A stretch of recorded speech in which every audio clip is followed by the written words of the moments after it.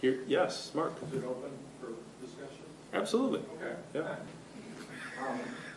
I've had Mark Oppat, 253 Blanche. You know, new fountain's a nice idea. I hope I haven't had a chance to review the plans. So we have a fountain now that happened to be pretty well used, and it's a nice fountain that everybody likes. Happens to be exactly the right height because it keeps out very small kids, but it's high enough that older kids can jump up on it. Also adults. It's in the perfect location because it's not in the way of all the special events. It's not a fancy fountain, but people like it. So to me, I'm wondering why, you know, there were all these plans to redevelop the park before. You know, why are we going forward on a new fountain? And I know the Wilcox Family Foundation wants to put a plaque somewhere. They've been itching to do that for years. It's too bad that we can't direct that money towards things that people are really wanting, because there's no groundswell of residents saying, boy, we really need a new fountain. I haven't seen any groups of people coming here saying, you know, boy, this city really needs a new fountain. The one thing we really need is a new fountain. You don't hear that. People like it a lot. They like it where it is, and the surveys have said people like Kellogg Park the way it is as well. They don't want fancy walls. They don't want big edifices, stone pillars, you know, whatever else you can think of.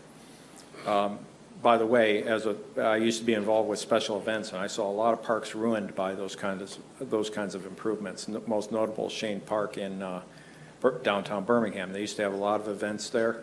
They revamped the park. They put a fountain in the middle of it. Can't do nothing there anymore. There's just no way to have most of the special events that they used to have, concerts and things like that.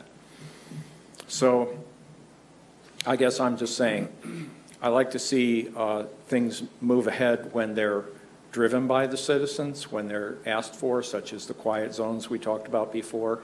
Still a lot of interest in that, such as the entrance to Hines Park, connections to our city, things of that nature that people have asked for many years, be the driver for improvements like that. And when we have this kind of money available, $1 million, wow, what could we do with that? Especially, nobody's asking for a new fountain.